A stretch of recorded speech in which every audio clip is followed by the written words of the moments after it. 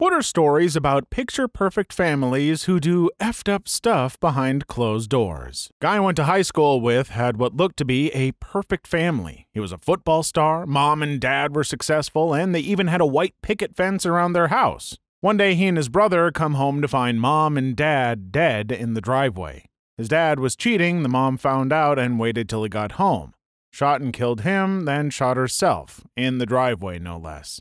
Effed up. I had a friend in high school whose family would lock every door in their house. I mean every door. If there was a door, it would be locked and the key hidden somewhere in the house. I don't know if they were afraid of home invasion or what, but it was crazy and took forever just to navigate the house. For instance, to get to the guest bathrooms, you'd have to open the hallway door with a key hidden on the windowsill in the living room. Then, under the left-hand corner of the hallway carpet was the key to open the linen closet. Finally, in the linen closet, under a stack of towels on the second shelf from the bottom would be the key to open the bathroom. It was like that for every friggin' door. Multiple keys to open multiple doors to get to the right key to open the room you wanted to get into. Even the fridge was chained and locked with a key. My friend asked me to sleep over once. I never went back. These twin girls I knew from middle school were really nice, polite, had straight A's, did community service, and were overall pretty well-rounded. Their parents seemed relatively normal and supportive. Later found out that the parents would make the girls stand on their heads until they passed out if they got a bad grade or acted out in any way. A friend of mine and her family/family friends back in her state are involved with a lot of foster care. Her family has a couple of foster kids at the moment, I think. Basically, one of her family friends who also takes foster kids in had this one Iranian kid. He was adopted on the side by a really normal, upper-middle-class white Australian family, except he was also kept in a cage in their shed as a dog. Their entire family was really pleasant and completely normal. Their other biological children were also completely fine. They were discovered when the grandmother of that family came to visit and asked what the barking was, went to the shed and found the child in a cage barking madly. When the grandmother asked what the hell was happening, the parents of the family just responded with, "Oh, he's just the dog, ignore him." She obviously reported it, and now my family babysits for the child every so often. He's pretty normal now, but he has really awful reactions to certain sounds. They ended up contacting the biological mother, who was some Iranian girl who lived with her family, but she didn't want to know anything about it as long as he was okay now. The people who currently take care of him are convinced that it was a child of S abuse/R after seeing the mother's reaction, but they can't really say anything, I guess. My wife's family are the worst people I have ever met. When she was younger, she was seriously depressed and still is. She attempted self-termination by taking a fistful of pills. Her mom found her passed out on the living room floor next to the bottle of pills and rushed her to the ER. The doctor asked why she was passed out and why she was here at the ER, and her mom wouldn't tell them that she took a bunch of pills, just kept saying, "I don't know what's wrong with her," to keep up the whole "my family wouldn't do that" kind of thing. After we got married, they kept giving us advice along the lines of, "If you want to have a perfect marriage like we do, you must do this, this, and this." Then they get a divorce. I effing hate those people. I had a really sweet friend in high school. I'd been to church with her family, we'd been really great friends, she made excellent grades, was commander of the ROTC squadron appointed by the instructors, and much, much more. During the brief time we were dating, she confided in me that her father periodically R'd her starting on her 15th birthday, and that he'd done the same thing to her older sister for her 15th birthday. I didn't ask why, I was just kinda left numb at that point. She revealed to me that she was pregnant and that her father had scheduled her an abortion within the week because it was 99% certainly his. Her older sister had to have a hysterectomy because apparently he was especially rough with her and caused massive internal trauma. Typing it on here did seem so tame.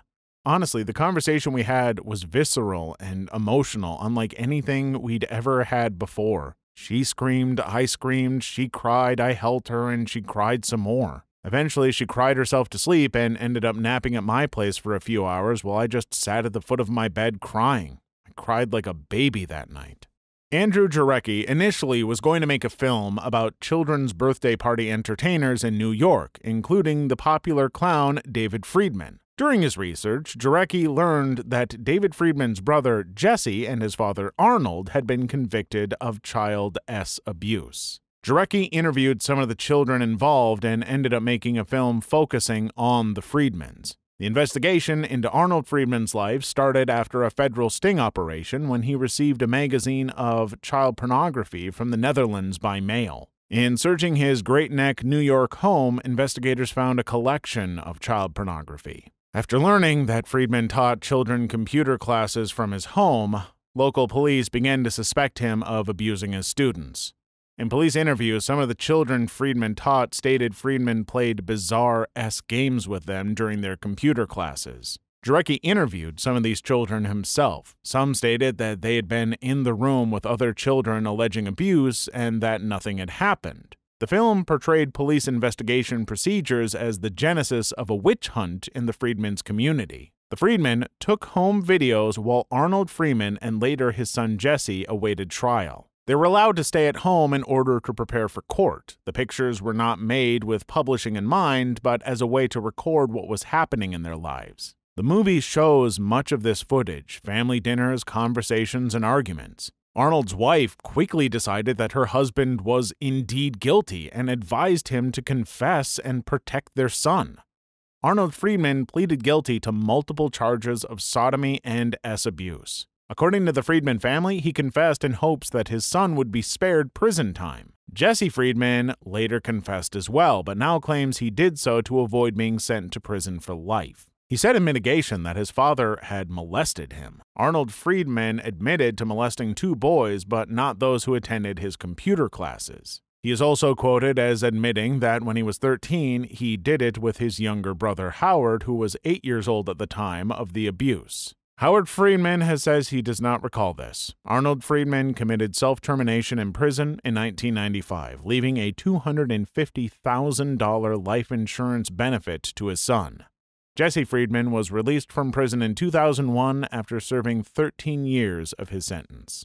When I was in school, there was one girl who epitomized all-American girl-next-door cheerleader. She was gorgeous, with blue eyes, long blonde hair, perfect body, and always this 100-watt smile. She was on homecoming court, and so was her little sister. Her family was prominent locally. The stay-at-home mom ran the PTA, the dad had a prestigious job. This girl was on a parent-imposed diet since at least 3rd grade when I met her, despite never being fat. If she or her sister sassed her parents or got less than a B+ on an assignment, they were told they were dogs and they were forced to crawl around the house and eat their food from dog bowls under the kitchen table.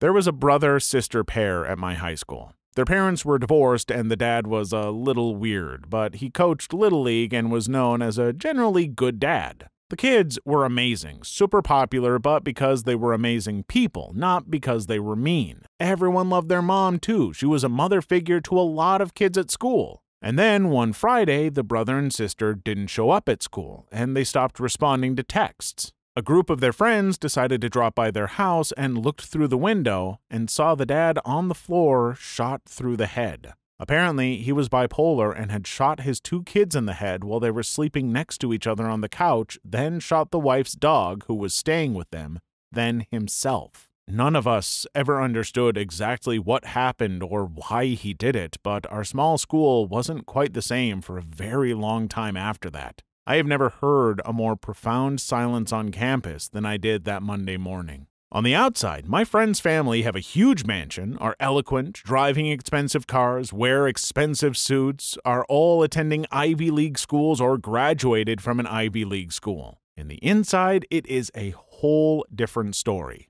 My friend is sleeping with his dad's girlfriend who is planning on marrying. His dad is 52, this girl is 25, and my friend is 20. His dad and brother didn't know and still do not know.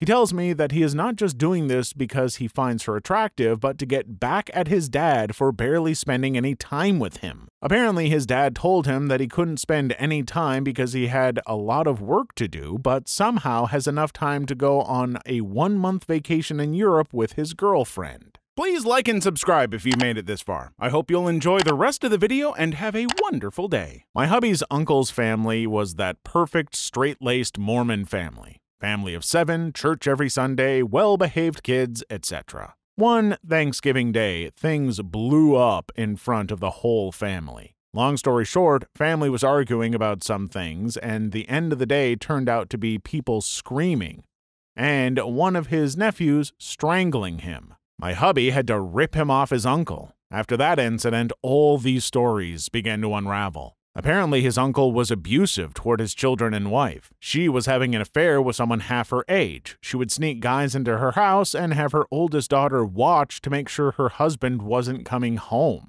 Also, there were rumors of the dad, hubby's uncle, having an affair with his own stepdaughter. Also, the oldest boy in the family would go around flashing his thang to his little sisters. Sad, just sad. His youngest daughters are such sweethearts, too. This was in quite a big town a couple of years ago, so there was this one guy. He was pretty religious, everybody knew him, and the good guy, but at home, he would R his own daughter. She was about 18 or 19, and her mother knew but couldn't do anything about it. So one day, the father gets his daughter pregnant and realizes he is effed, so he looks up on the internet how to remove the kid from his daughter's stomach and buys the tools needed. He then proceeds to get his daughter and try the things he learned, and she died during the process. The media then caught the news, and everybody knew, and the father was sent to jail, and his family were living in a huge mess after that. Applies to my family for sure. I was a valedictorian of my senior class, editor-in-chief of my high school yearbook, and early decision acceptance of Northwestern. My dad was a VP, drove a BMW, and we lived in the nicest gated neighborhood in town.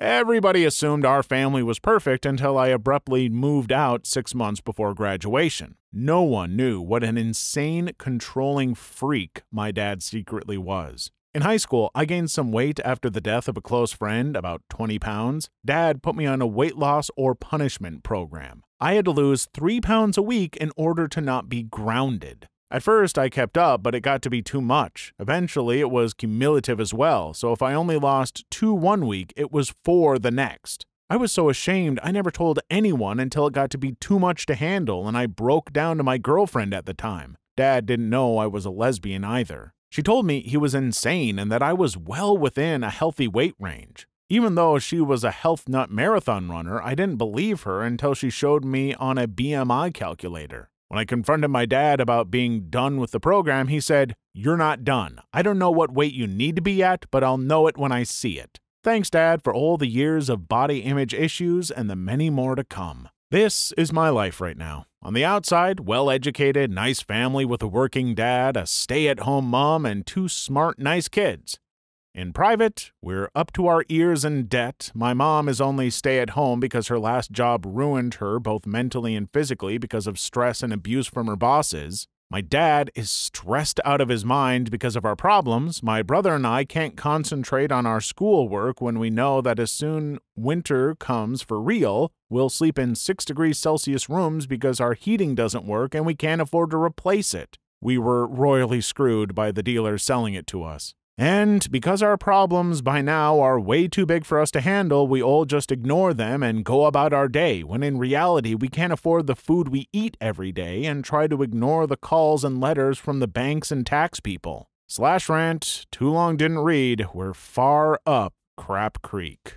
Both of my parents' families are effed up. They both come from very old, wealthy families. They have the kind of names that will get you into a country club totally going around the decade-long wait list. They were both born into the social registry, which is the list of old money people in the U.S. My grandfather on my mother's side was an extreme alcoholic. The problem with being rich and being an alcoholic is that you don't end up on the street begging for more alcohol. Instead, you just end up dead. He convinced my grandmother to drop out of an Ivy League school to live with him at his crap school. While there, he got so drunk that he was in a coma for 2 months. After having 3 kids and living off his mother's cash, he decided to start having an open affair with a German prostitute. I say open because who knows how many affairs happened prior to this one. My grandmother acted like there was nothing wrong, but they did get divorced when he refused to even hide his mistress from the kids.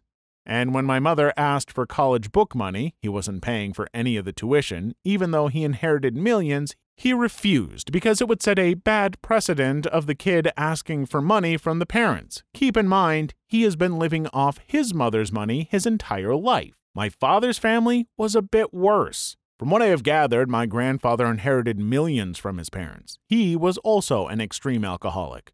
He beat my father, his mother, and his sister. He sent my father off to boarding school, and all of his wrath went to my aunt, who I haven't seen in 15 years because she thinks my father left her when he was shipped off. I don't know much about the family, but what I do know is that at one point when I was 5, my grandfather came to our house and drunkenly stole our curtains. I don't know why. My father has implied that he is dead, but they never went to a funeral, and there is no record of his death. To all appearances, my wife and I were a pretty perfect couple. We went everywhere together, and she was always the life of the party. Behind closed doors, she was pretty much a lunatic with wild mood swings and literally insane depression that would lead to her talking about wanting to die. She was pretty drug dependent. If it wasn't pills, it was booze. There's other stuff too, but that's the big thing. She eventually got sick and ended up committing self-termination due to being physically ill and feeling hopeless about that. Everyone was baffled how this could happen and how someone so seemingly happy and intense could just kill themselves. But really, I wasn't so much surprised as shocked. It was over 3 years ago, so I'm really pretty much over it and all that. But every time I see a happy person, I wonder, are they really happy, or did they go home and talk about how they want to die? Too long didn't read. Seemingly perfect couple, but one of them is insane and ends up dying. Please leave your story in the comments. I would love to make a video on them in the future. Also, don't forget to like and subscribe.